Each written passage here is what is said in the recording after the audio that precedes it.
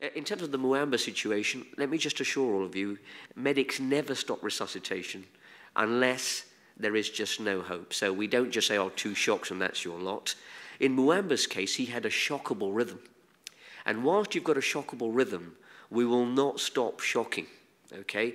So the only time we hear nothing else could be done is when there is no longer a shockable rhythm, there is a flat line on the monitor, and after several rounds of adrenaline, we've still got a flat line, and that's when medics and resus teams give up. So I'd like to reassure you all that no one is just put away after a certain time and said, that's it, we've tried all we can.